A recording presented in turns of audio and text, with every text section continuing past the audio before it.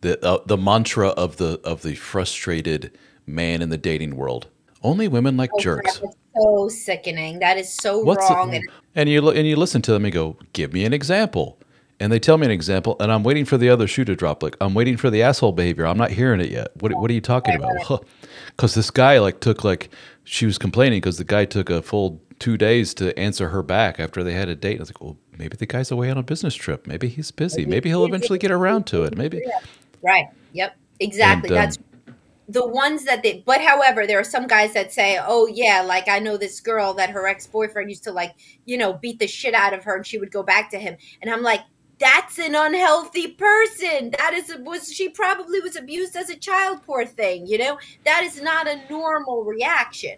If it's an abusive man and the woman is drawn to him, that's not who you're going to want to be the mother of your children, right?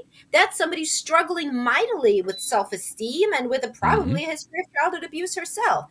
An average healthy woman does not want a jerk at all. At and all, so at all.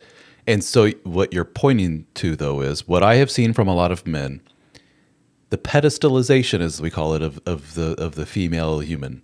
It's they're all obviously beyond perfect, especially compared to us Neanderthal men. So when I see a woman do something that is innately unhealthy or toxic or whatever, she's attracted to a guy who's a raging asshole or whatever it may be, in that man's mind, that is such an anomaly. That is such Yeah. a, oh, holy shit, I can't believe this woman actually has this kind of level of dysfunction, that for some reason these men paint all women with that paintbrush.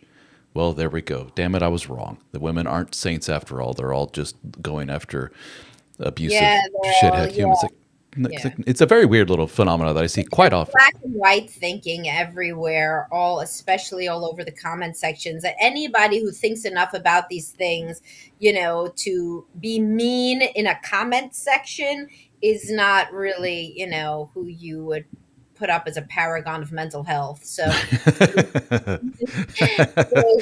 A paragon of mental health. I'm going to use that one. like That's good. that's why I use the secret group. Like I have a paid group, even 4.99 a month, man, really That excludes eliminates quite a bit, doesn't it? Yeah. Hmm. Hmm. the level of dysfunction,